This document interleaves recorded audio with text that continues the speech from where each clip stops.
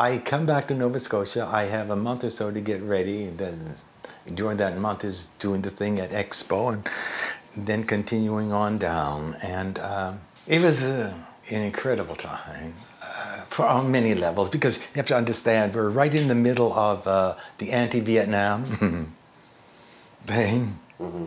And so naturally I'm going to have to take part in kind of that, even though I know that I'm not on my home turf right now. Mm-hmm. So there were the big marches, and I'd go down there, you know, and saw all the business of people getting stamped on by horses and But on the other side, the lead folks in the theater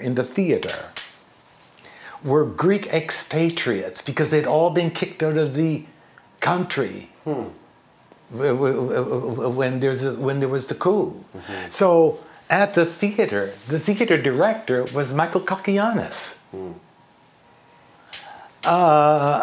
You know, he had just done, he was doing Shoes of the Fisherman, he had just done Zorba the Greek, Who was in his acting company? Irene Pappas, who played Clytemnestra, who had been... These are the people who are there. Nikos Sakaropoulos, Milton Katselis. Long before Milton directed Butterflies Are Free and all that, Milton was teaching at the school. This is the people I was with. So the first production that I see there, the only other production that had really made a great impact on me was the Caucasian Chalk Circle, which I saw in 1961 by the Canadian Players. It was an astounding piece of work. Deborah Kass was in it, an actor called Deborah Kass. And I remember sitting down and writing the very first fan letter I ever wrote. Mm-hmm. And the only one I've ever written. Mm-hmm. And it was to Deborah Kass. Mm-hmm. So, that was in 1961. We're now in 1967. And I'm sitting there. There's going to be a production. Evelyn had told me about the previous production, which Kakianis and Pappas and them had done, which was Trojan Women. And that's why she hooked into him. Now I'm going to see Iphigenia and Olus. So I'm sitting there. I did know that the chorus in the group were made up of extremely talented dancer actors. Many taken from the ballets around, New York City Ballet, and he choreographed them for his chorus. It was sublime. And I know that Pappas is going to play Clytemnestra.